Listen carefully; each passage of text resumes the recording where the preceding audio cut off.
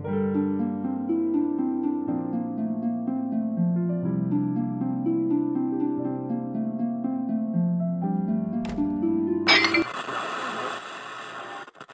interrupt this broadcast for some shameless self-promotion.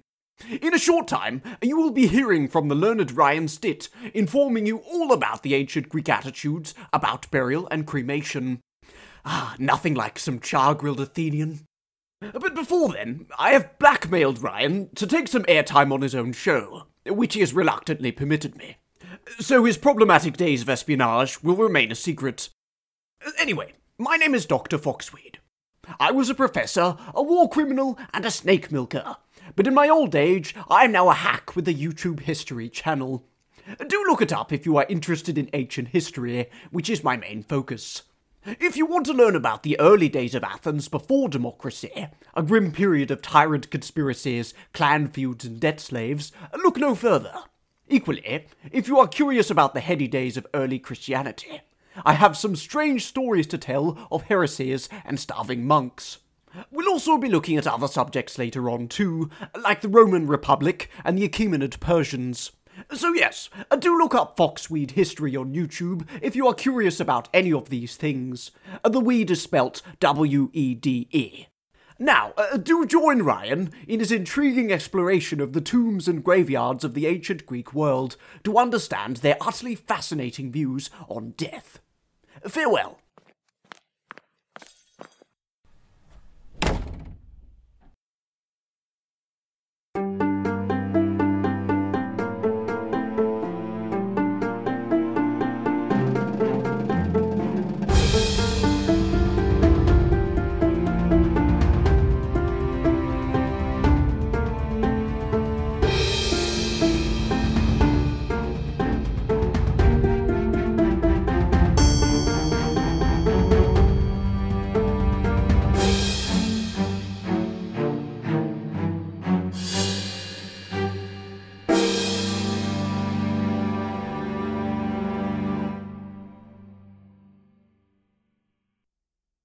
Hello, I'm Ryan Stitt, and welcome back to the History of Ancient Greece, Episode 79, Old Age, Death, and Burial.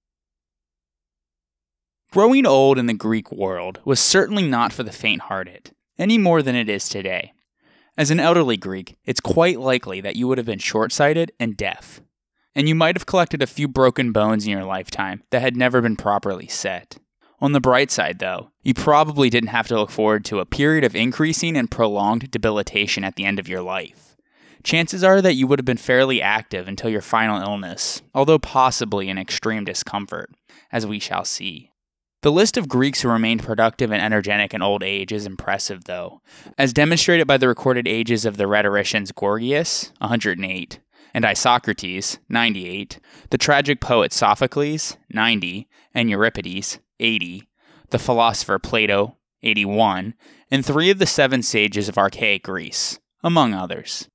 Even if some of these individuals exaggerated their ages for effect, or were gratuitously assigned long lives later, that in itself tells us a great deal about the conception of old age in Greece, that being old was nothing to be ashamed of.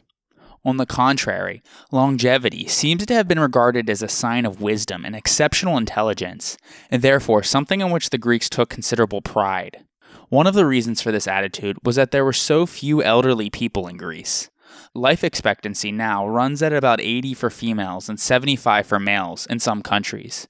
But in antiquity, a much smaller percentage of the population survived into their 50s, let alone their 60s, 70s, or 80s, than they do today.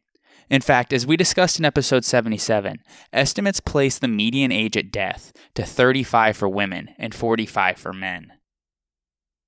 Still though, a reverence for old age wasn't something that was universally held, as it is often described as hateful in Greek literature, and it seems clear that the average non-elite Greek probably looked forward to it with some degree of apprehension. As has been the case for every period of human history, one's chances for surviving into old age in the ancient world depended greatly on one's social and economic status. Those who were wealthy and led sedentary lives, including the aforementioned philosophers and poets, were much more likely to survive into a ripe old age in a better condition. It's also likely that the elderly in ancient Greece would have needed a tough constitution and good genes, and needed to be psychologically resilient. Those who reached old age probably faced many more psychological challenges and hardships than the average person does in the modern developed world today.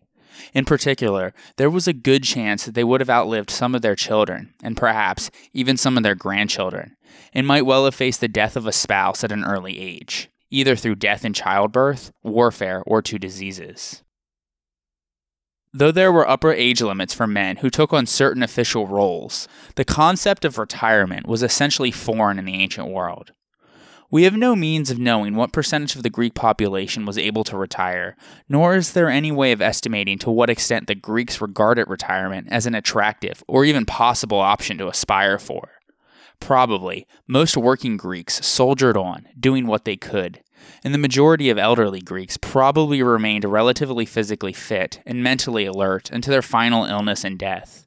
Few households would have had the time, energy, or resources to attend to those who were either incapacitated or bedridden. Even the aged would have expected to play some part, however small, in the family's economic well-being. For example, Odysseus' father, Laertes, who makes himself useful by working in the vineyard on his own farm, is likely to have been typical. Similarly, in Athens, although we occasionally hear of the head of the household handing over the management of his property legally to his son, we do not know how common this was. In regards to infirm slaves, while those who worked domestically, such as nurses and pedagogues, would probably have been treated humanely in their declining years, the prospects for those who did not have a personal relationship with their masters must have been grim indeed. Service in the citizen militias of Greece, down to the time of Alexander the Great, did not end until a man reached the age of 60. Up until then, elderly men served as reservists, on call if the city came under attack. Ordinarily, elderly citizens did not receive a pension from the state. In Athens, the only people who received state support in old age were the parents of sons who had died in war, and women who had given birth to sons after their husbands had died, typically because of warfare, but also for other reasons.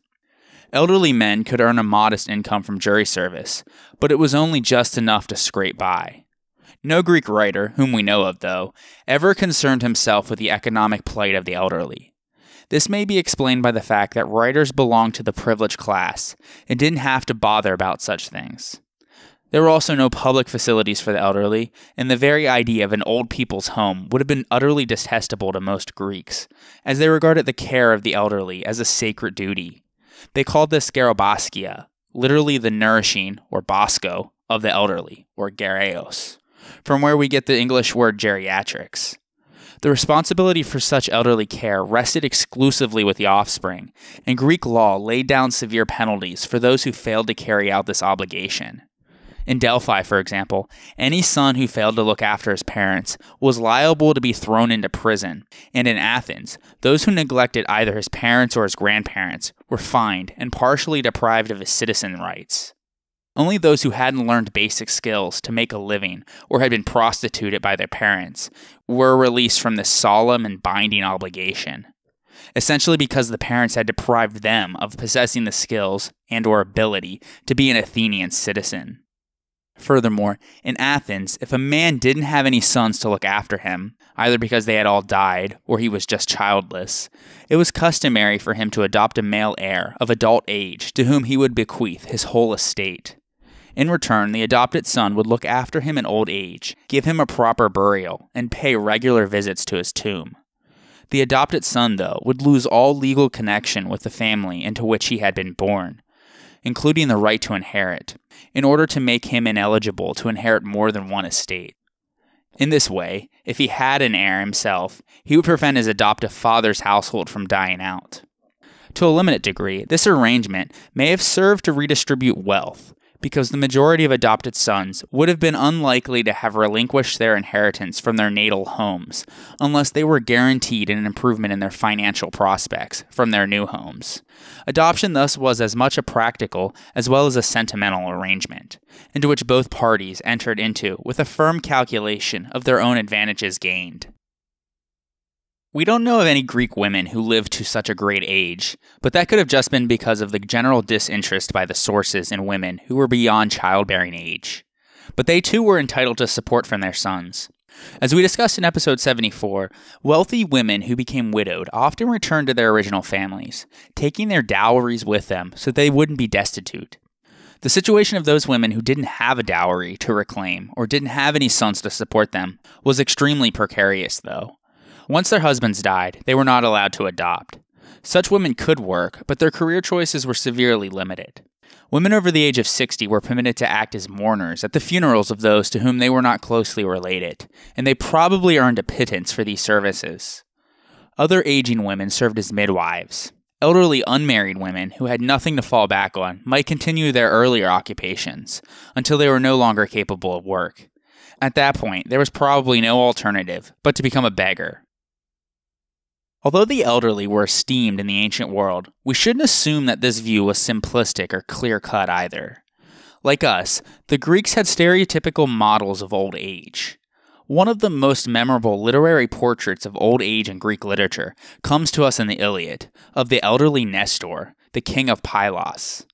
Homer portrays Nestor as garrulous, long-winded, prone to lapsing into lengthy recollections of the past, not averse to singing his own praises, and rather critical of the younger generation, which goes to show that the anti-millennials type of rhetoric by previous generations isn't anything new. In doing so, Nestor claims to have seen 2 generations pass away, and is now ruling over the third, and delivers lengthy diatribes about the superiority of the men of his generation to those of the present day. Harkening back to a supposedly golden age when youths were inherently deferential to their elders, Nestor remarks that in former times he associated with better warriors who never made light of him. And so, even though Homer's portrait is by no means devoid of affection and respect for Nestor, he seems to have been concerned about the degree of respect that the elderly received from the younger generation, possibly a reflection on his own times when the poem was composed in the archaic period. However, this degree of respect varied considerably from one Greek community to another, and there are other stereotypical portraits of the elderly in Greek literature that are less affectionately drawn. In Attic comedy, for example, the elderly are often caricatured as irritable, grouchy, and abusive. A notable example is Philocleon, who appears in Aristophanes as wasps, as a retiree who looks back wistfully on his youth, with all of the venom of a frustrated old age. The cruelest of these, though, are the portraits of elderly women, in which Aristophanes consistently portrays them as being less than deplorable in their yearning for sexual attention. Although the Athenians were required by law to look after their parents, mistreatment of the elderly seems to have been commonplace in the late 5th century BC, or at least it became a matter of public concern. For example, we're told by Plutarch that the tragic poet Sophocles was dragged into court by his own sons at the age of 90 on the charge that he was mentally incompetent and incapable of managing his own financial affairs. He did this in order to gain the guardianship of his father's fortune, accusing him of paranoia, which in this context translates as something akin to Alzheimer's disease. Sophocles is said to have refuted his charge by reading the chorus from his play titled Oedipus at Colonus, which he was currently writing. He then turned to the jury and inquired, quote, "Do you consider that to be the work of an idiot?" End quote. This proved to the court that he was still in possession of all of his mental faculties, and so he was acquitted. Classical Athens' mistreatment of the elderly, almost to the point of taking advantage of them, was in marked contrast to Sparta, where old people were held in the highest esteem, much like what Nestor opines about during his so-called Golden Age.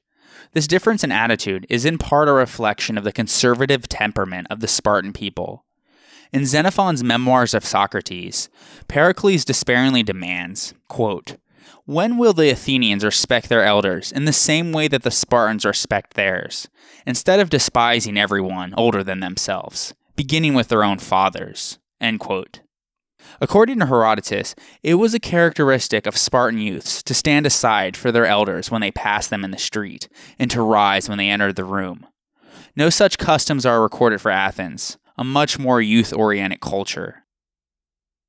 Greek physicians, though, do not seem to have been much concerned with the welfare of the elderly, as there is very little discussion of their ailments in medical treatises, and even less about how to treat them, which we discussed last episode.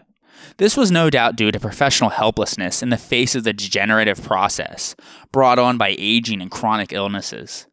Given the absence of effective painkillers, many old people who ultimately succumbed to a disease must have ended their days in extreme discomfort. In the Hippocratic treatise titled Aphorisms, the author catalogues the ills that the elderly might have been subjected to. Quote, difficulty in breathing, excessive mucus in the nose or throat, accompanied by coughing, problems of the urinary tract, arthritis, kidney failure, dizzy spells, apoplexia, cachexia, itching of the whole body, insomnia, watery discharge from the bowels, eyes and nostrils, dullness of vision, glaucoma, and deafness. End quote. It is unlikely, though, that many of the elderly would have sought to take their own lives in order to end their misery, in view of the fact that suicides were thought to have constituted an unhappy category of the dead in the underworld, which we discussed in episode 60. Only among the Stoic philosophers, which grew in popularity during the Hellenistic and Roman periods, was it regarded as a point of honor for the very aged to terminate their existence before entering upon their dotage. And now, let us take a short break for a word from our sponsors. The History of Ancient Greece is sponsored by the CLNS Media Network, and today's episode is brought to you by RX Bar. RX Bar is a whole food protein bar made with real, whole ingredients. Believing in the power of transparency, its core ingredients are all listed on the front of the packaging. You'd likely recognize RX Bar at the shelf. They're the ones who have egg whites for protein that is easy for your body to absorb, dates for binding, nuts for texture, and other delicious ingredients like unsweetened chocolate, real fruit, and spices like sea salt or cinnamon. It turns out that you don't need the artificial flavors, fillers, the additives, the chemicals, or the added sugar to actually taste really good. RX bars are gluten-free, soy-free, and dairy-free. Whether you like sweet or savory, chocolate or fruit flavors, there's definitely an RX bar for you in 14 delicious flavor varieties. Mango pineapple, chocolate hazelnut, peanut butter and berries, chocolate sea salt, coconut chocolate, mixed berry, blueberry, maple sea salt, apple cinnamon, mint chocolate, chocolate chip, peanut butter chocolate, and coffee chocolate, and seasonal flavors too.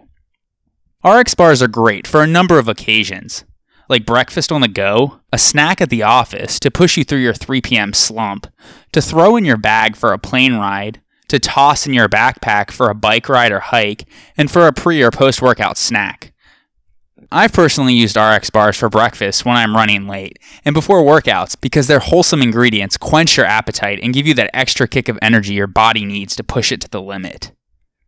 What are you waiting for? Try RX Bar today. For 25% off your first order, visit rxbar.com/thoag and enter promo code THOAG at checkout. Again, that's rxbar.com and enter the promo code THOAG at checkout. And now, let us turn our attention back to the ancient Greeks. When the elderly, as well as everyone else, passed away, their bodies were treated with reverence, and ancient Greek funerary practices are attested widely in literature, the archaeological record, and art. Finds associated with burials are an important source for ancient Greek culture, though Greek funerals are not as well documented as those of the ancient Romans. The Greeks typically buried their dead in individual graves, rather than group tombs. Athens, though, was a major exception, as the Athenians normally cremated their dead and placed their ashes in an urn. During the early archaic period, Greek cemeteries became larger, but grave goods decreased. This greater simplicity in burials coincided with the rise of democracy and the egalitarian military of the hoplite phalanx, and became more pronounced during the early classical period. During the 4th century BC, the decline of democracy and the return of aristocratic dominance was accompanied by more magnificent tombs that announced the occupant's status. Most notably, the vaulted tombs of the Macedonians, with painted walls and rich grave goods. The best example of which is the tomb at Vergina, thought to belong to Philip II of Macedon, though that'll be discussed in a future episode.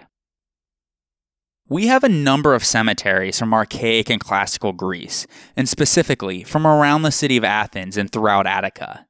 They aren't always well published and fully excavated, though, so as always, one of the things we have to think about are the sorts of limitations we have on the evidence and the kinds of qualifiers that we have to put in place. That is particularly true in Athens itself, since it is a modern city that has been built right on top of the ancient city, making it a bit difficult to excavate the entire city. And so some areas are well excavated, while other areas are mainly known because of rescue excavations, which often came about as a discovery when some piece of building work was being done. This makes it difficult to understand what the city was like in full. One of the areas of Athens that is well excavated, though, is the Kerameikos, or the Potter's Quarter. Excavations there have been ongoing for almost 150 years, since 1870, and are presently overseen by the German Archaeological Institute of Athens, as they have done so since 1913. Although the area has undergone a number of archaeological excavations in recent years, the excavated area covers only a small portion of the ancient deme. Large areas adjacent to those already excavated remain to be explored, as they lie under the fabric of modern-day Athens, and expropriation of these areas has been delayed until funding is secure. The finds from the excavations are housed on site in the Kerameikos Archaeological Museum. Many of the artifacts found in the Kerameikos are funerary or otherwise death-related, and reflect the Athenian attitudes towards the afterlife. And so many of the sculptures exhibited here are urns, lekythoi, grave reliefs, stelae, jewelry, and so forth. Although we use the term Kerameikos to refer to the ancient cemetery of Athens, in antiquity the Kerameikos was a deme, as a sort of suburb of Athens that initially laid outside the city. It was located on the northwestern edge of the city of Athens, and the site attracted many tombs. The Greeks had no conception of a necropolis in the literal meaning of the word, though of course necropolis is a Greek word, a city for the dead that is separate from the living. Those who dwelled in the country tended to bury their dead in a field on their estates, while city dwellers buried their dead outside the city. And so the main roads leading out of Athens were lined on either side with tombs, much in the same way that advertising billboards clutter the sides of our highways today. The most frequented roads provided the most favorable burial spots for wealthy families, and it just so happened that the Kerameikos, due to its location, was one of the more frequented roads into and out of Athens, and thus was one of the more popular burial spots. The word Kerameikos was said to have come from Keramos, a son of Ariadne and Dionysus, who was sacred to potters. That was one popular folk etymology, but the word keramos also meant pottery clay in ancient Greek, and the potter's quarter was located there because of the abundance of clay mud carried over by the Ariadnes River. This area was used as a cemetery since the early Bronze Age, but it became big, beginning with the geometric period, as we discussed in episode 9. Numerous box-like graves and burial offerings from the period have been discovered by archaeologists, and houses were constructed on the higher, drier ground to the south. During the Archaic period, increasingly large and complex grave mounds, tombs, and monuments were built along the south bank of the Ariadnos, lining the Hierohodos, or Sacred Way, which was the road that led in and out of Athens up to the Acropolis. By the end of the 6th century BC, though, there was a movement towards more simple burials, in which vases holding the deceased's cremated remains were more prevalent. Following the Persian sack of Athens in 480 BC, there was a fundamental change in the appearance of the Kerameikos.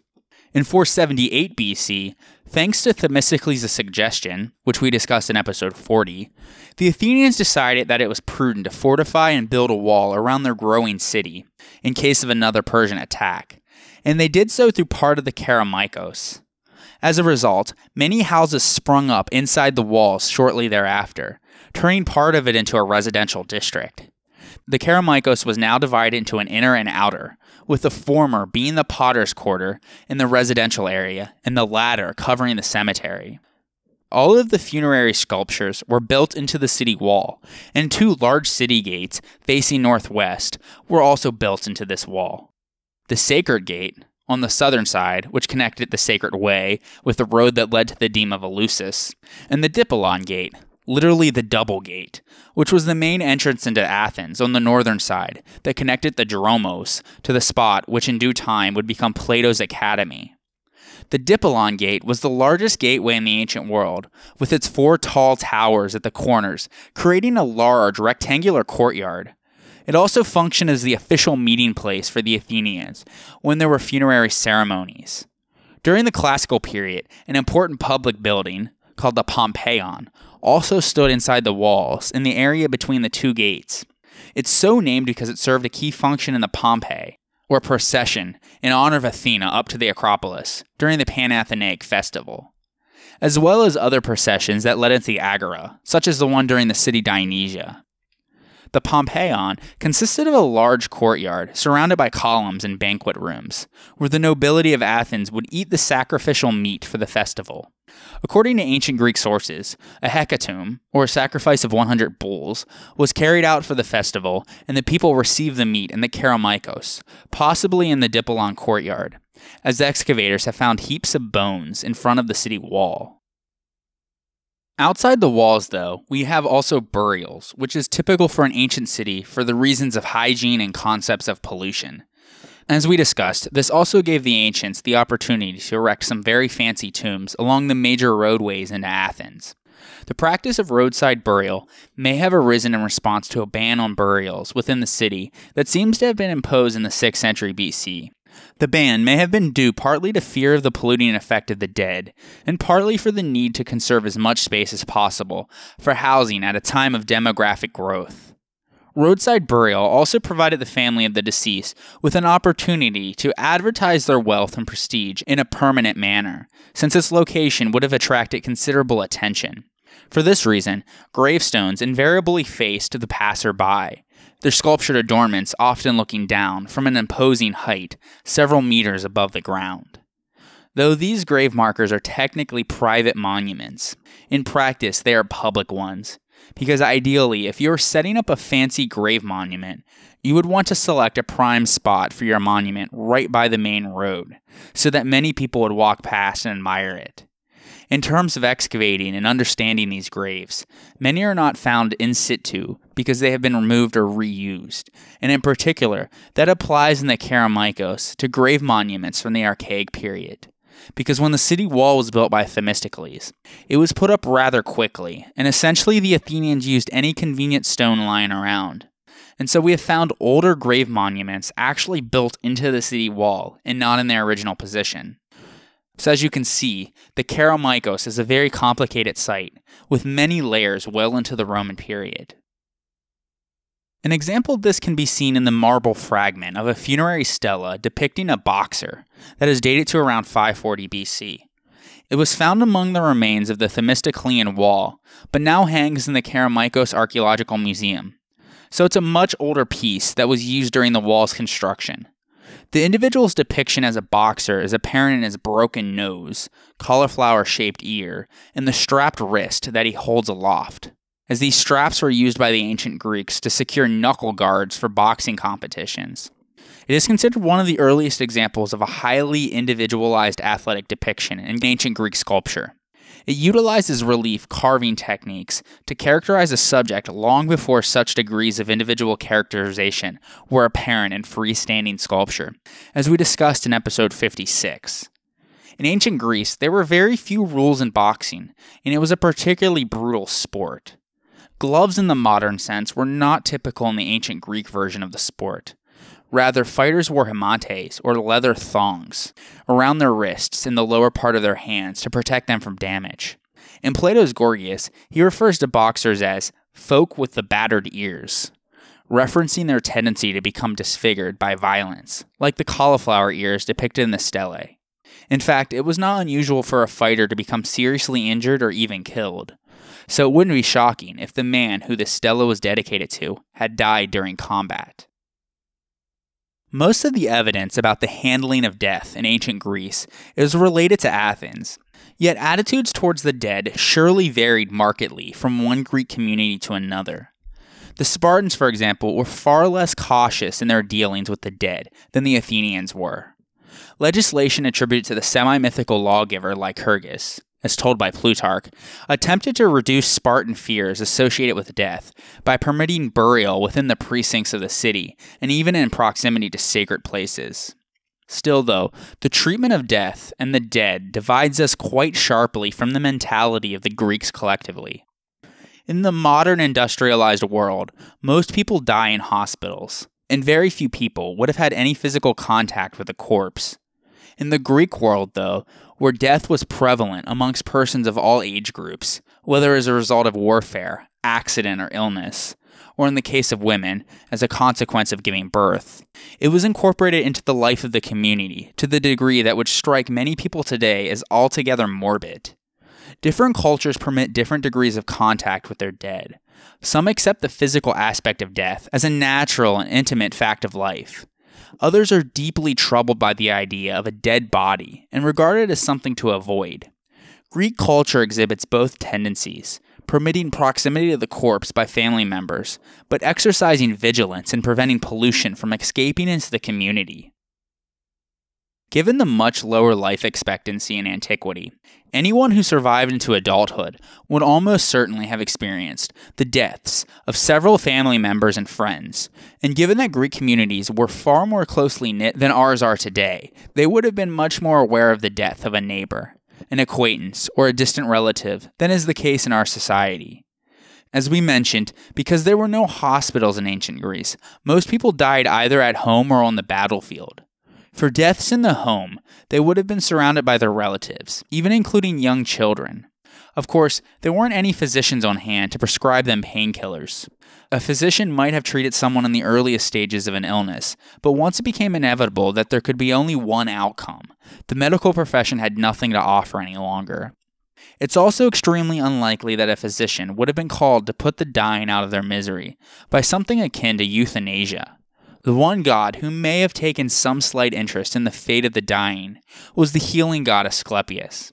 When Socrates passed from this world to the next, in Plato's dialogue, the Crito, he said, referring to a sacrifice, quote, "I owe a rooster to Asclepius. See that it gets paid." End quote. Socrates' words may indicate that Asclepius may have eased his passing, or at least he perceived him to have done so. Though it's possible, too, that he's suggesting philosophically that death is a cure for life. A dying person might prepare for their passing by arranging future care for the children, praying, and assembling family members for a final farewell. Many funerary stelae show the deceased, usually sitting, but sometimes standing, and clasping the hand of a standing survivor, often the spouse. When a third onlooker is present, the figure may be their adult child. In Sophocles' Oedipus at Colonus, Oedipus realizes that the appointed time has come for him to die. He prepares for death, asking his daughters to perform the rituals that precede a funeral, as described by the play's messenger. Quote, "Oedipus sat down, then he loosened his filthy garments. Next, he called his children and commanded them to bring fresh water, both for washing and for offerings. The two of them went over to the hill of green Demeter, which was in our view, and in a short time fetched their father what he ordered, and attended him with washing and the customary clothes." End quote. Unlike many modern cultures, which encourage the appearance of a stiff upper lip in the face of loss, Greek culture not only tolerated, but also expected highly demonstrative manifestations of grief. In fact, there are frequent references in literature to men and women tearing at their hair, ripping their garments, beating and clawing their breasts with their nails, rolling on the ground and wallowing in the dust, and going without food or drink for several days. This kind of behavior was prompted in part by a desire to honor the deceased, who were believed to take pleasure in witnessing these exaggerated displays of grief that their death occasioned, as it meant that they were respected and would be missed. In addition, in the Iliad, Book 23, Homer states that when the Greeks were cremating the body of Patroclus, not everyone was grieving for the deceased. Some were using his death as a pretext to bewail their own private losses and griefs. To a Greek, there was nothing hypocritical or insincere in such transference. The loss of a loved one is common to all human experience, and Greek mourners brought to the funeral their own personal sense of life's pain. In the modern world, Among people of most faiths, the death of a loved one is an occasion to seek the consolation of religion, irrespective of the extent of their commitment to it at other times of their lives. The Greeks, by contrast, knew better than to approach their gods in the hope that they could either offer from them some consolation or assist the deceased in their passage to the next world. At the graveside, as in the home, death was a domestic affair. Although the Olympian gods are shown to occasionally mourn the passing of their favorites, as Zeus mourns the death of his son Sarpedon on the battlefield outside Troy in the Iliad, this was the exception rather than the rule. For the most part, they give the impression of being indifferent to the experience of human loss. We might seek to explain their indifference by arguing that their own immortality shielded them from a comprehensive understanding of the finite nature of human life. No less important, though, was the fact that proximity to the dead and dying put the gods severely at risk from the contamination that was caused by death. For example, in Euripides' play Hippolytus, when Artemis's favorite mortal, Hippolytus, dies in agony after having been hurled from his chariot, the goddess swiftly leaves him right before he is about to die, since, as she explains to him, it is not permitted by divine law for a god or a goddess, quote, either to look at the dead or to sully their eyes with the expirations of the dying, end quote. For the same reason, no priest or priestess for a god or goddess was permitted to enter the house of the deceased or to attend a burial. Just as the gods need to preserve their purity, so too did those who ministered to their needs, which of course contrasts quite starkly with the last rites, for example, that are performed by Catholic priests. Immediately after someone died, the women in the family began to wail with such strong emotion that everyone in the neighborhood would be able to hear. Evidently, this type of emotional outpour would be easily understood that there has been a death in the family, and for everyone to stay clear of the home.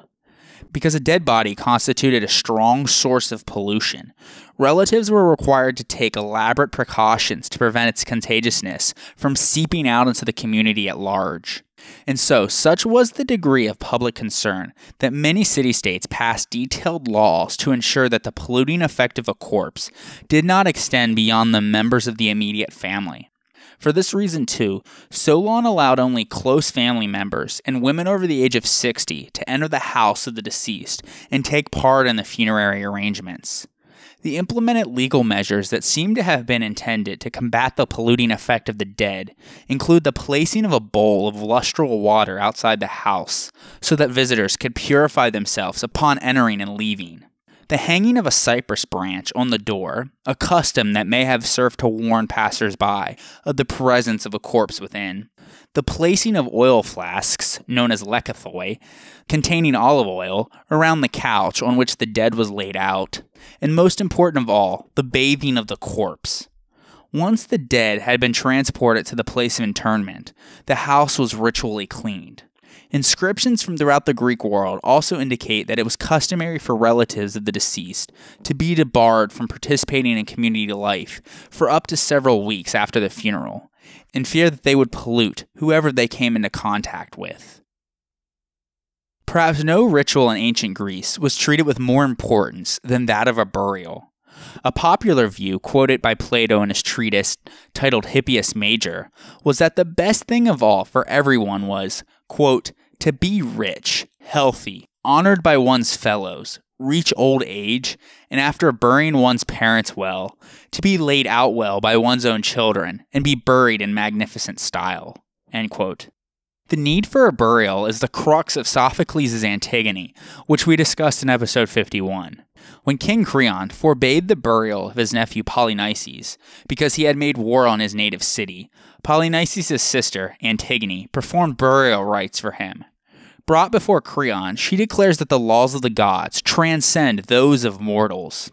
That's because for the Greeks, a body that hasn't been buried properly could not cross the river Styx and enter into the realm of Hades. The Greek funeral, like our own, was a multi-act drama. On the first day, the body was prepared. On the second day, it was laid out in the home, a process called prothesis. And on the third day, took place a funeral procession from the home to the place of burial, called ekphora. And finally, the burial. The prothesis, which literally means the laying out of the body, was performed entirely by the women of the family of the deceased, as they were the ones who took charge of preparing the body for burial. At the moment of death, the deceased's eyes and mouth were closed. A kind of chin strap was commonly tied around the head and chin to prevent the unsightly sagging of the jaw. The body was washed, anointed in olive oil, clothed, and wrapped in white garments, leaving only the head exposed. Finally, the body was laid out on a couch, called a bier, with its head propped up on a pillow and its feet facing the door. This last practice, which seems to be nearly universal, has given rise to the expression about carrying someone out feet first. From the 4th century BC onwards, there developed a tendency to dress the dead more ornately, sometimes even to place a crown made of gold foil atop the head, whereas in earlier times a simple wreath of ivy, laurel, or olive sufficed. When the body had been laid out, relatives were permitted to view the deceased. The women relatives were wrapped in dark robes and stood around the bier to enact the ritual mourning. The chief mourner, either the mother or the wife, was positioned at the head, with the others behind her.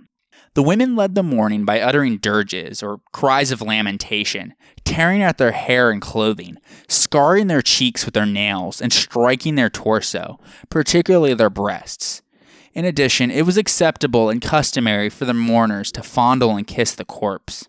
The prothesis may have previously been an outdoor ceremony, but a law that was later passed by Solon decreed that the ceremony had to take place indoors. Before dawn on the day of the funeral, the mourners accompanied the corpse to the place of burial, which, as we discussed, was typically outside the city walls, since corpses were regarded as sources of pollution.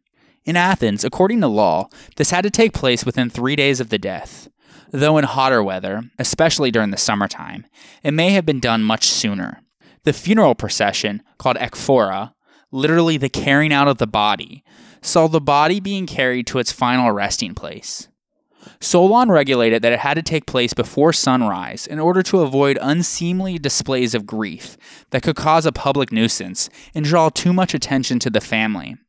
Some corpses were laid out in a simple wooden coffin, but because of the scarcity of wood, the poor had to make do with only a winding sheet, strewn with a few branches. The corpse, whether it was in a coffin or not, was either carried aloft by pallbearers or transported in a cart to the grave. Professional undertakers also could be employed to carry the corpse, as well as to break up the ground for burial. They were known as klimakophoroi, literally ladder men, because in order to transport them, they laid the bodies out on a ladder, which they carried horizontally. We know little about the details of the actual burial service, though. As we mentioned, priests would have been barred from attending for fear that they might incur pollution and possibly transmit it to the gods. And so the burial itself was performed by the relatives of the deceased. Offerings were made to the deceased by only 2 people, a relative and a lover. The koe, or libation, and the hamakoria, or blood propitiation, were 2 types of offerings that could have been given. The mourner first dedicated a lock of hair, along with libations of honey, milk, water, wine, perfumes, and olive oil, mixed in varying amounts. A prayer then followed these libations. Then came the anagasmata, which were offerings to the dead that included milk, honey, water, wine, celery, pelenon, which was a mixture of meal, honey, and olive, and koliba, or the first fruits of the crops that were dried out. Although both inhumation and cremation were practiced, with differing degrees of popularity at different times, cremation was more costly as it was regarded as the more prestigious, since this is how the dead were disposed of in the Homeric poems. There is no clear evidence, though, that the use of either reflected different beliefs. If the body was cremated, after the fire died down, the ashes were gathered and placed in an urn, which was then buried, along with grave gifts. Once the grave had been filled in, a grave marker was erected by the relatives. Upon completion of the burial ritual, the mourners returned to the house of the deceased for a commemorative meal called the peridipnon. The dead man was perceived to be a symbolic host, and his funeral feast was a sign of gratitude towards those who took part in burying him. Afterwards, the house and household objects were thoroughly cleansed with seawater and hyssop, a small minty plant whose twigs were used in purification rituals in many ancient Mediterranean religions. And the women most closely related to the dead, who were the mourners, had to ritually wash in clean water. Being a dead Greek meant that you were seen as being part of a continuing family. The so-called handshake motif, which frequently appears on gravestones, symbolizes this fact perfectly. The two people depicted may be parting from this life or greeting each other in the life to come. We can't tell which, and in fact it hardly matters. What the motif demonstrates, though, is the strong Greek belief in human fellowship that outlasts death and is eternal. This attitude had much to do with the belief that in the period between death and burial, the deceased are in need of the mindful attention of their relatives. That's because the Greeks treated death as a rite of passage, established to help the dead negotiate the transition from the state of being, at the point of death, to actually being integrated into Hades, the world of the dead. Until inhumation or cremation has taken place, the dead were thought to be in what anthropologists describe as a liminal stage, a word that derives from the Latin limen, or threshold. They were between two worlds, having not yet fully disengaged from this one, while awaiting incorporation into the next. Entry into Hades did not occur automatically, though, but was the consequence of strenuous activity on the part of the living. This in-between status was regarded as extremely perilous, for which reason the unburied dead were believed to be at considerable risk. The primary obligation upon the living was thus to perform the burial as expeditiously and efficiently as possible. To fail in this sacred duty was to condemn the dead to wander up and down the banks of the river Styx, which surrounded Hades, for thousands of years. For example, in Book 23 of the Iliad, when Achilles delays burying Patroclus' corpse because of his overwhelming grief, Patroclus' ghost appears to Achilles and urgently requests that he bury him as soon as possible so that he can enter the gates of Hades. In fact, the mouth of the deceased was sometimes sealed with a token or talisman, referred to as Charon's obol if a coin was used, and explained as payment for the ferryman of the dead to transport the soul from the world of the living to the world of the dead. Initiates into mystery religions might be furnished with a gold tablet, sometimes placed on the lips or otherwise positioned with the buried body, that offered instructions for the deceased in how to navigate the afterlife and address the rulers of the underworld, Hades and Persephone. The German term Totenpass, or a passport for the dead, is sometimes used in modern scholarship for these. We will discuss this in more detail in the next few episodes. And so, bereaved relatives continued to maintain a close attachment to the deceased long after death had occurred, because their welfare in Hades was thought to depend on the attention that they received from the living. This sense of connectedness between the living and the dead was further conveyed by the fact that the female relatives of the deceased were expected to pay regular visits to the grave, particularly on the anniversary of the day of death, but also at other intervals throughout the year, in order to deposit food and drink on or beside their funerary monuments. We gain an insight into the importance of such rituals from the speaker of a speech written by Isaias, titled On the Estate of Menecales, who declares mournfully that if his opponent prevails, quote, "There will be no one to perform the sacred ancestral rites on behalf of the deceased, nor to offer the annual sacrifice to him either, but he will be deprived of the honors due to him." End quote. Evidently, the speaker counted on the jury to be outraged by such a prospect. Because the dead were believed either to dwell in the proximity of their grave, or at least to be capable of visiting it periodically, a variety of gifts, judged necessary for their physical welfare, were buried with their corpses and deposited periodically afterwards beside the tomb. In the archaic period, aristocratic youths who died at the height of their physical powers were commemorated by statues of naked standing youths, known as kouroi, which we discussed in great detail in episode 17. The most common grave gift in 5th century BC Athens, though, was the oil flask, or lekathos, which was decorated with images relating to the care of the dead, set against a white background. The Greeks marked the tombs of those who died before or during marriageable age with a stone marker in the form of a epitaphios, which would have contained the lustral water that a bride bathed in before her wedding. Other common objects that were deposited at the tomb include branches of myrtle, wreaths, and cakes. It was also customary to anoint gravestones with olive oil and wood-colored sashes around their shafts, almost as if gravestones, in some sense, embodied or ensouled the dead. By the classical period, though, funerary laws dictated limits for expense and luxury on tombs, in which women could mourn and how much they mourn, as mourners had to be first cousins of, or even more directly related to, the deceased. A practical consequence of such legislation is that a woman's opportunity for gathering and for expressing herself was restricted. However, women also had a role in influencing funerary arrangements, with the speaker in Isaeus' speech, titled On the Estate of Chiron, explaining that he acquiesced to his grandmother's wishes for how his grandfather would be buried. This responsibility continued long after the funeral, and women regularly left their homes in order to visit the graves of their family members. And many images of lekathoi show women bringing offerings to a grave. A tomb was customarily visited on the 3rd, 9th, and 30th day and a year after the funeral. This was an important responsibility because anyone who neglected to do the customary rituals at the tombs of their ancestors could be prosecuted, as seen in Demosthenes. Of course, it was the family's Kyrios who would be prosecuted and not the women. During the archaic and classical periods, the Athenians used both inhumation, meaning burial, and cremation. Burial could have been done in a variety of receptacles, depending on one's wealth. Typically, burial pits were a simple hole in the ground, or perhaps one lined with slabs of stone or tiles. But sometimes sarcophagi made of stone were used for the more wealthy. There were two types of cremation, what is referred to as primary and secondary.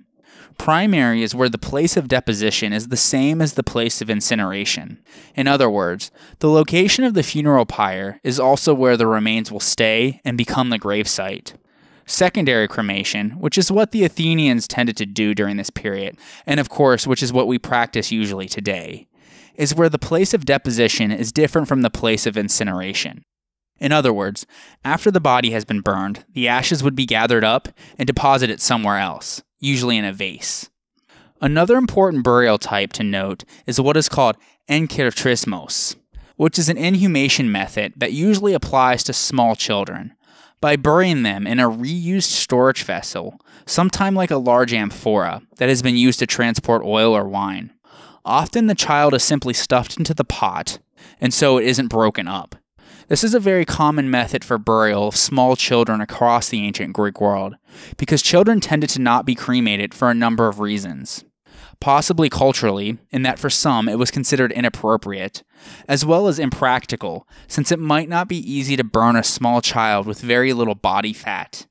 But as far as the adults, it's not clear to us how they made the choice between inhumation and cremation. Although there are some broad shifts over time, there doesn't seem to be any clear patterns in terms of gender or social status influencing the method of burial. It might have been more to do with personal or familial preference, much as it is today, or even the trends of a particular cemetery might have held influence too. Burials typically held one occupant. On the whole, we don't get many multiple or mass burials during this period, though there are some important exceptions. Those can be attributed to war and epidemics, such as the plague during the Peloponnesian War, described by Thucydides in Book 2. One of the things that he makes a big point about is how normal burial customs just fell apart in the context of this epidemic that was killing so many people. He says, quote, "All the funeral ceremonies which used to be observed were now disorganized, and they buried the dead as best they could. Many people adopted the most shameless methods. They would arrive first at a funeral pyre, which had been made by others, put their own dead upon it and set it alight, or finding another pyre burning, they would throw the corpse that they were carrying on top of the other one and go away." End quote. And so to Thucydides, at least, this lack of conducting proper burial rites was seen as a moral breakdown as much as anything. In addition, during the construction of the Kerameikos metro station in the mid-1990s, during the expansion of Athens' underground railway system, a very important mass grave was found, containing over 1,000 graves and including a very large circular shaft with around 90 skeletons, including about 10 children, all thrown into the pit in a very random way with no soil separating them. It is believed that the pit dates to the second half of the 5th century BC, thanks to some very cheap vases that were placed along with them during burial. So it looks like we have here a very hasty mass burial that is datable to the time of the plague that Thucydides is describing. There was also an important communal area for burial in Athens, known as the demosion sema, literally the public burial ground. It was located at the beginning of the Dromos, which was the ancient road leading from the Dippolon Gate to Plato's Academy. At the demosion sema, the Athenians congregated to honor their dead with ceremonies, games, and funerary speeches. More on that shortly. Thucydides wrote, quote, "The coffins are laid in the demosion sema, which is situated in the most beautiful suburb of the city. There they always bury those fallen in war, except indeed those who fell at Marathon. For their valor the Athenians judged to be preeminent, and they buried them on the spot where they fell." End quote. With the exception of Marathon, the Athenians were unlike most of the other Greeks, in that if there was a big battle, they didn't bury their dead on the battlefield, and instead brought them home, and they would have been buried in the demosion sema. This is something also mentioned in the law court speech of Demosthenes, titled Against Leptines, when he described how great the Athenian state is. Quote, "See what strong evidence we have of this? In the first place, you alone of all mankind publicly pronounce over your dead funeral orations, in which you extol the deeds of the brave. Such, however, is the practice of men who admire bravery, not of men who envy the honors that bravery wins. Next, you have from time immemorial given the richest rewards to those who win crowns in the athletic games. No one, I think, has ever surpassed our state in generosity. Such a superabundance of rewards has she heaped on those who serve her well." End quote. Demosthenes here is referring to public orations over the dead. A funeral oration, or epitaphios logos, was a formal speech delivered on the ceremonial occasion of a funeral. In ancient Greece, and in particular in Athens, the funeral oration was deemed an indispensable component of the funeral ritual. In fact, it was regarded by the ancients as an almost exclusive Athenian creation, although some early elements of such speeches exist in the epic poems of Homer and in the lyric poems of Pindar. For example, in Homer's Iliad, at the funeral of his dear friend, Achilles laid his blood-stained hand on the breast of Patroclus and cried, quote, "Farewell, Patroclus. Even in the house of Hades, I will do all that I promised you. I will drag Hector there, and let dogs devour him raw. 12 noble sons of Trojans will I also slay before your pyre, to avenge you." End quote. Still, though, the Athenians are those who set the standard, and therefore Demosthenes praises them, saying once again that, quote, "You alone of all mankind publicly pronounce over your dead funeral orations, in which you extol the deeds of the brave." End quote. The orator Anaximenes of Lampsacus claimed that the Athenian funeral oration originated in the 6th century BC by Solon, but this is widely doubted by historians. Most plausible, but not beyond doubt, is the statement by Dionysius of Halicarnassus that the Athenians instituted the funeral oration, quote, "in honor of those who fought at Artemisium, Salamis, and Plataea, and died for their country, or to the glory of their exploits at Marathon." End quote. Historians now believe that the demosion sema and the epitaphios logos were first established around 470 BC, and were customs that expanded during the Periclean period. The earliest preserved casualty list, giving the names of those who died fighting for their city in a given year, dates to 490 BC, and it is associated with the Battle of Marathon. In white ground lekythoi depicting funerary scenes started around 470 BC. Pericles' funeral oration, as reported by Thucydides, is the earliest epitaphios logos presented in full. And so the burial of the war dead in the first year of the Peloponnesian War is regarded as reflecting the 5th century BC dominance of the public co-memorial, which by the late 430s BC was firmly established. Though Plato is consistently suspicious of the ability of oratory to teach, in the Menexenos, he demonstrates a theoretical interest in funeral oratory. He actually describes the scheme of the traditional Athenian funeral oration with the following succinct phrase, quote, "And the speech required is one which will adequately eulogize the dead and give kindly exhortation to the living, appealing to their children and their brethren to copy the virtues of these heroes, and to their fathers and mothers and any still surviving ancestors, offering consolation." End quote.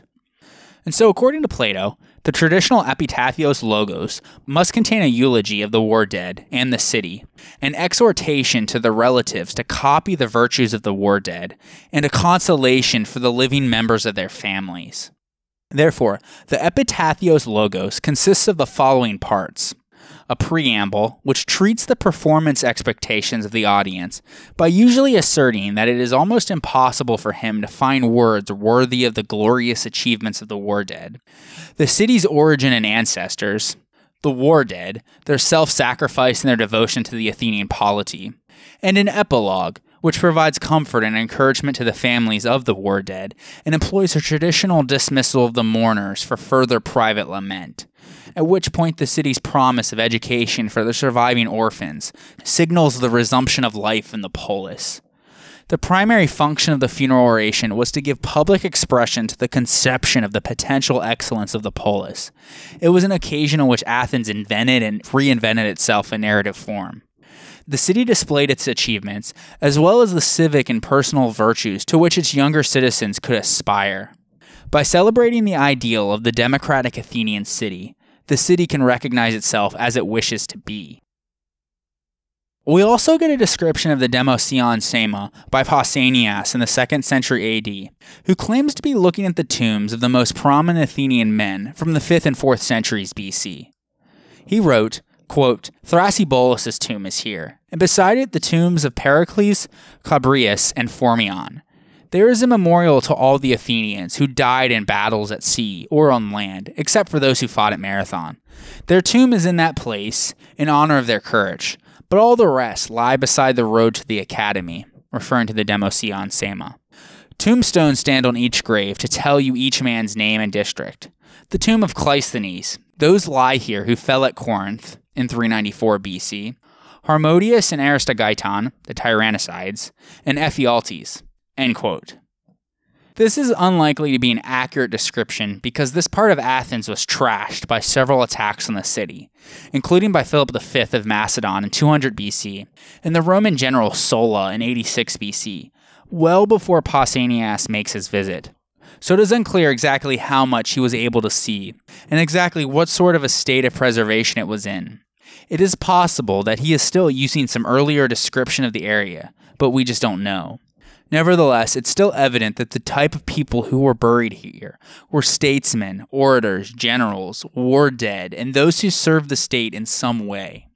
For a while, we weren't entirely sure on its exact location, but again, in the 1990s, archaeologists managed to work out 4 large rectangular structures that were damaged during the Roman period, but in them were found burned bones of skeletons that have been identified as male. There were more than one in each structure, signifying multiple burials. They were accompanied by pottery dating to the 5th century BC. So given all of this, and its location on the way to Plato's academy, archaeologists believe the so-called polyandria, literally meaning lots of men, were part of the demosion sema. Interestingly, one of these were divided into 2. One of the things that Thucydides also points out is that burial was done according to the tribe you belong to. So this division in the burial might be reflecting that tribal division. The point of all of this evidence is that what we get emphasized here are collective identities. Everyone here gets the same type of burial in the same type of place. That means that the other social factors that are often emphasized, particularly during the archaic period, like wealth and aristocratic lineage, were suppressed at this point in favor of service towards the state. Again, this is something we see in Pericles' funeral oration at the beginning of the Peloponnesian War, which was delivered in the demosion sema. Pericles says, as recorded by Thucydides, quote, "No one, so long as he has it in him to be of service to the state, is kept in political obscurity because of poverty, We regard wealth as something to be properly used, rather than as something to boast about. As for poverty, no one need to be ashamed to admit it. The real shame is in not taking practical measures to escape from it." End quote. So there are ideas that ostentatious display of wealth can be problematic in democratic Athens. Having talked about the location of graves, now we need to discuss the issue of grave markers in Athens. The way one actually marked a grave is a very important issue and where we can really see divisions in Athenian society and ideas of identity fluctuating over time, though not necessarily a fluctuation in social distinctions, but one in how they were displayed. Why it was okay at some points and not at others tells us a lot about what's going on socially in Athens. For example, one very important category for evidence for women of the classical period were grave stelae that towards the end of the 5th century BC started to show them taking part in family scenes, which was a change from the grave markers from the late 6th century BC, where the imagery was rather different. It was almost entirely confined to the sort of thing you see in the stelae of Aristion, that being the young male, elite, aristocratic warrior or athlete.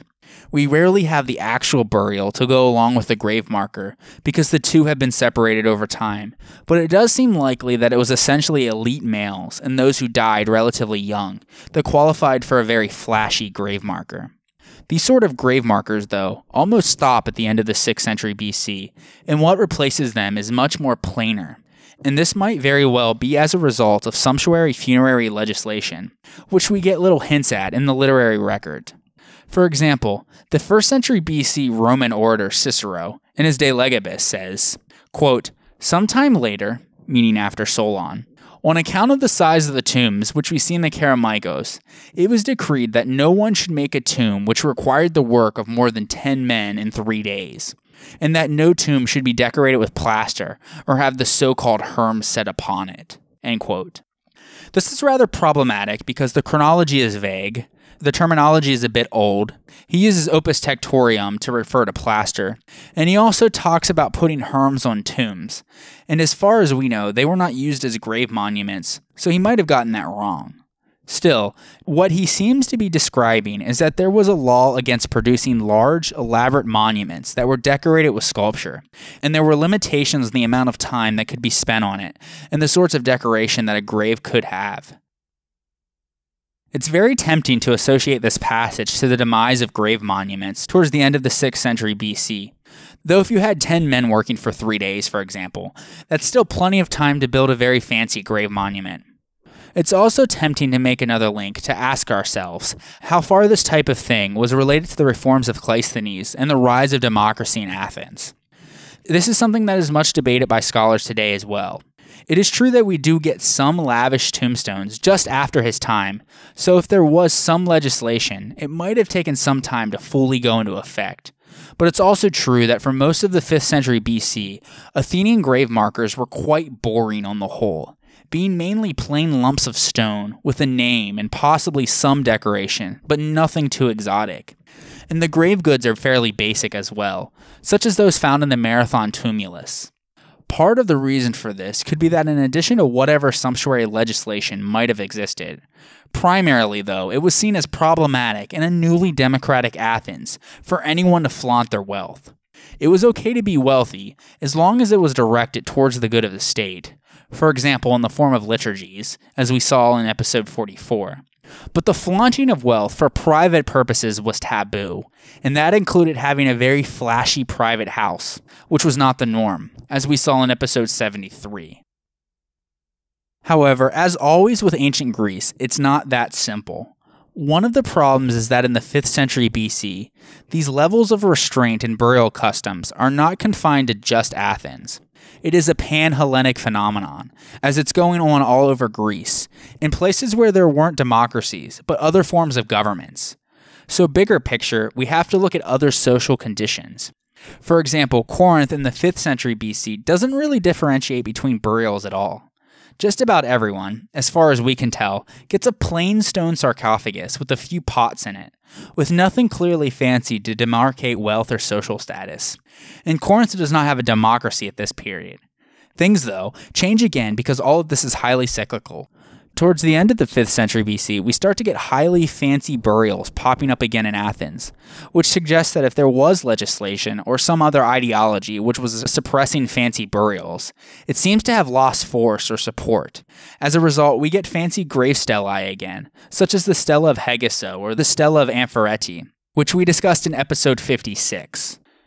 These are all often of high quality and coincide with when the Parthenon was more or less finished, so it could have been that there were many out-of-work sculptors floating around Athens looking for work. But even if that was the case, they wouldn't have found work unless there was a receptive audience and ready-made market of people willing to spend money on it. And so with this, we enter a second period in Athens, from the late 5th and into the 4th centuries BC, where we get a lot of extravagance and competition going on in the funerary arena. As stelae, reliefs and marble monuments were commissioned by the wealthiest Athenian families and medics in order to show off their wealth and perpetuate the memory of their family's achievements. Many of these grave markers appear in the context of the peribolus, which refers to an enclosure wall. In classical Athens, there seems to have been a belief that the family would be able to reunite in the hereafter if its members were buried in the same place. This may explain the popularity of the family lot, a large rectangular space walled on the front and at the sides, to which access could be gained only from the rear. Family plots, which had become popular by the end of the 5th century BC, contained grave monuments commemorating all of the family dead, including household slaves in some cases. Most only had 3 or 4 burials in them, maybe 2 or 3 generations, and they were very lavish. Although periboloi existed for centuries, it wasn't very common until we get to this period, and it has been estimated that there were over 130 periboloi arrangements around Athens, of which only a handful date to before the late 5th century BC. We also have a lot of funerary inscriptions from rather plainer tombs that suggest that while most people of Athens might have had some sort of a plain grave marker, there was a small proportion who were spending a lot of money on these kinds of things, and they were not adhering to any earlier tradition on restraint. Many of these periboloi would have been seen on the so-called Street of Tombs in the Kerameikos, which was a branch of the Sacred Way that led to the Long Walls in the Piraeus, that contains the best preserved and the most luxurious funerary monuments of the 5th and 4th centuries BC. The high wall there that displays these grave monuments is heavily restored, though. The ones on site currently, including the famous image of a large bull and the grave stela of Hegeso, are all replicas, and the originals are in the Kerameikos Museum and elsewhere. We also have found periboloi in other parts of Attica, particularly from the Piraeus and Rhamnus, both on the coast, and the latter being in the northeast near Marathon. These periboloi weren't just for Athenian citizens either. For example, the peribolus of Agathon and Sosocrates, who are from Heraclea in the Pontus, indicate that medics had commissioned these type of grave markers too, entering themselves into this Athenian idea of elite display of ostentation. And so expenditure on the dead came very high on the list of the wealthy's financial priorities. For instance, in Lysias's law court speech, titled Against Diogaiton, we hear of one family tomb erected in the final decade of the 5th century BC that cost at least 2,500 drachmas, although the defendant actually claims that the true figure for the tomb of his brother, Diodotus, was twice that amount. This was at a time when a rower in Athens' navy earned merely 1 drachma per day. Basically, he spent 5 to 7 years' worth of salary for an average person on a single tomb. So regardless, this was clearly a lot of money. Although it's detailed within the context of a legal prosecution, and the figures could obviously be exaggerated, there doesn't seem to be an indication that this was an unreasonable amount in the law court speech itself. Plato, though, in his idealized society, believed that there ought to be a restriction on graves. He writes in his laws, quote, "They shall not pile up a mound to a height greater than can be made by 5 men in 5 days, nor shall they erect stone pillars of a size more than is required to hold, at the most, a eulogy of the dead man's life, consisting of not more than 4 heroic lines. One ought never to spend extravagantly on the dead. It is our duty to make a wise use of what we have and to spend in moderation. Let this then be the law, an expenditure on the whole funeral, not exceeding 5 minas for a man of the highest property class, 3 minas for one of the second class, 2 for one of the third, and 1 mina for one of the fourth class, shall be held to moderate amounts." End quote. A couple of interesting things to note is that for Plato, the amount one can spend is related to their social class. And secondly, although he proposes a limit, 5 minas is still an enormous amount of money, so he isn't really limiting it that much. We also have other evidence of graves. In the Kerameikos, in the section marked as H, a bronze urn was found with cremated remains in it. Found near it was an inscription that said, Hipparete, daughter of Alcibiades, from Scambonidae, which has led some people to think that Alcibiades' remains were actually in this urn. We don't know for sure, but a bronze urn is a very expensive receptacle for ashes, conjuring up heroic burials of Patroclus and Hector in the Iliad. So some scholars like to make links there, because as we will surely cover in the future, Alcibiades was a very ostentatious person. So while there were public burials taking place in the demosion sema, there were ostentatious private monuments alongside them. One of the most famous examples where we see the two of these intertwined is the grave stela of Dexileios, who died in 394-393 BC in the battle against Corinth at the Nemea River, an event we will definitely discuss in the future.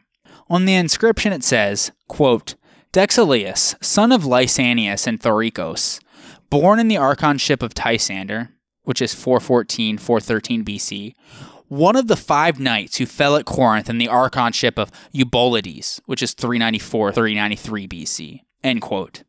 His brother and sister were also in the same plot, and a nephew was also nearby, so his grave monument was set up in one of these periboloi. However, he died in a battle, which means he wasn't buried under this particular monument in the Kerameikos, but along with everyone else in the demosion sema. And we know this because we have the list of the dead from the battle, and Pausanias also saw that and recorded it.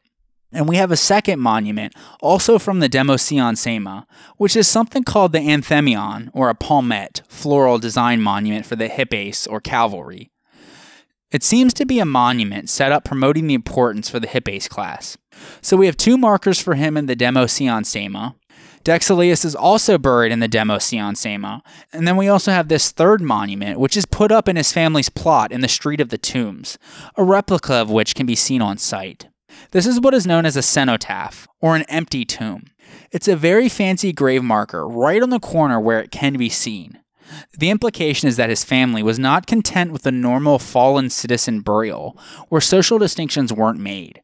They wanted to make a clear distinction between their wealth, their family, and everybody else, and so it's a very expensive grave marker for somebody who was actually buried somewhere else. Grave monuments increased in elaboration as the 4th century BC progressed, and it seems, though, that all of this competition had reached such a pitch that after Athens was under Macedonian control, Demetrius of Phaleron, who was then the governor of Athens, found it necessary to introduce legislation once again, severely limiting their costliness, evidently to curb unnecessary expenditure in a period of economic decline. Cicero in his De Legibus once again informs us, quote, but Demetrius of Phaleron also tells us that pomp at funerals increased again to about the degree which obtains for Rome at present. Demetrius himself limited these practices by law. He lessened extravagance not only by a provision of a penalty for it, but also by a rule in regard to the time of funerals. For he ordered that corpses should be buried before daybreak. But he also placed a limit upon newly erected monuments, providing that nothing should be built above the mound of earth except a small column, no higher than 3 cubits, 1.5 meters, or a table or a basin. And he created a magistrate to oversee this legislation, end quote. And so moving forward, the most common form of grave marker was a simple marble column, known as a kioniskos, which were about 2 to 3 feet in height above the ground and a foot or so in diameter, as well as these little table-shaped markers in which the kioniskos were placed, known as trapezai. A bunch of these kioniskoi and trapezai can still be seen, not in situ, but they have been collected and put in one place outside the Kerameikos Museum. You might be able to make out the inscriptions on some of the kioniskoi, detailing the deceased's name, his father's name, and his deme. They are very simple, and it's once again implementing a leveling ideology, as it's not possible to distinguish social differences between these individuals. It's not that everyone was equal, as there were still rich and poor people, but these were suppressed at death, and the funeral arena was no longer one where you could compete socially. The great age of honoring the dead with sumptuous monuments was now over. Just to complete the story, as we alluded to earlier, many of the buildings in the vicinity of the Kerameikos were razed to the ground by the marauding army of the Roman dictator Sulla during his sacking of Athens in 86 BC, an episode that Plutarch described as a bloodbath.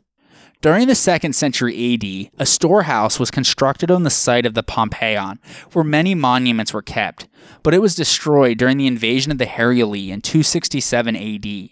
The ruins became the site of potters' workshops until about 500 AD, when 2 parallel colonnades were built behind the city gates, overrunning the old city walls.